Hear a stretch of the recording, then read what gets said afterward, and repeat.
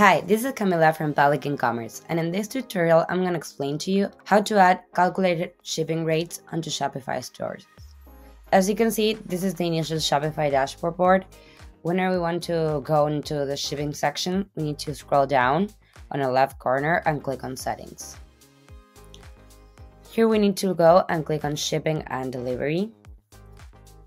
And here we need to go and click on our right corner on Manage Rates. We need to scroll down, and here we will be able to decide from where we're shipping from and to where we're shipping from.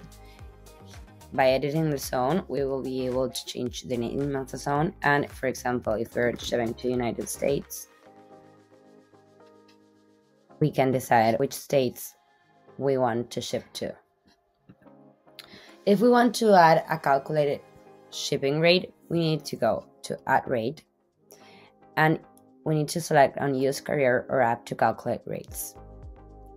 This will allow us to choose between USPS, UPS, DHL, and Shipper HQ. Once we select those, we will be able to choose the services. In this case, it has like a standard service, but if we work on UPS, you will be able to select which service we want to work for, and if it has a handling fee. Then we click on Done, and it will be added in here. Here you will see that we already worked and added the UPS services.